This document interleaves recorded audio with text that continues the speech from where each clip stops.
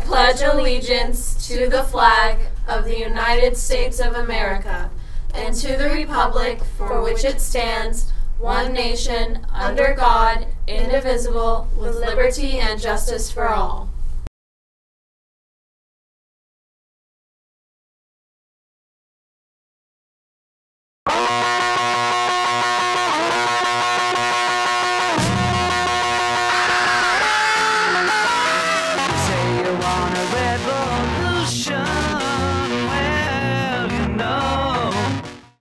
Good morning, Cougars. Today is Friday, August 25th. Welcome to SCTV News. I'm Chandler Burns. And I'm Noron Hell. Cougar football starts tonight, and for their first game, the varsity team has to travel 2 hours to visit Brawley High School in the Imperial Valley. Reporter Heather Aladwan and our photographer Maya Mandui have a preview of the season. Last year was a tough season for Steele Canyon High School's football team. However, they are coming back with more optimism and determination to win. They've dedicated their time and effort to bring back as many victories as possible. We're more than excited to bring you highlights of their practices. We interviewed Coach Longerbone on the preview of this year's season. We are very athletic. I have multiple returning seniors that have quite a bit of experience playing football. I have a 3-year returning quarterback. I have Amir Harris. I have Mikkel Oliver. All played 3 years of varsity football. We've got some pretty key transfers in from some other schools, so I think we're going to be very good this year. Well, I think our off-season workouts were better, so it started all the way back in December. Coach Reeves, our strength and conditioning coach, he worked out with them all year long, getting them stronger, so I think this year we are bigger, faster, and stronger. As I said, I think we have a lot of returners, and we also have a lot of speed. Got a couple guys stepping in. I think they're going to do a great job. Big D being one of them. I think he's awesome. And a couple juniors with Jaden McGowan and Josh Costancio. We manage our injuries. As you know, there's a lot of injuries in football.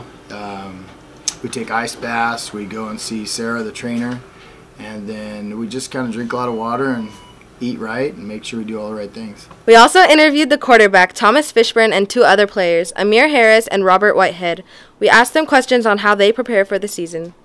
I like having the pressure with me and having the ball in my hand. We have a couple transfers who came in, and, we're just really looking at, especially on the offensive side, that we're shooting for perfection this year. We have a lot of leaders who are coming back, and, we like to think of ourselves not having any weaknesses because we're going to work hard at every position. Hopefully no injuries. We are just going to play hard, practice hard, and do what we've been doing and just perform.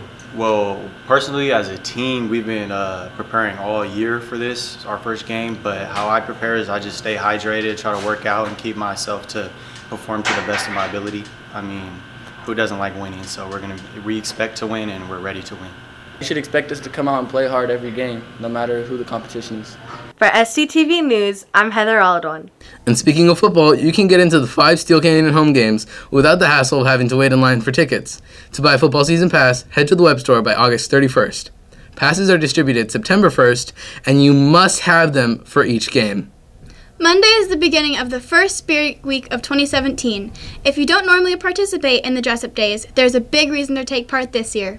This year we are restarting a program we started last year, but we didn't quite stick with it. It's called 5-Star, where we are rewarding students based on participation in Spirit Days or going to dances and things like that.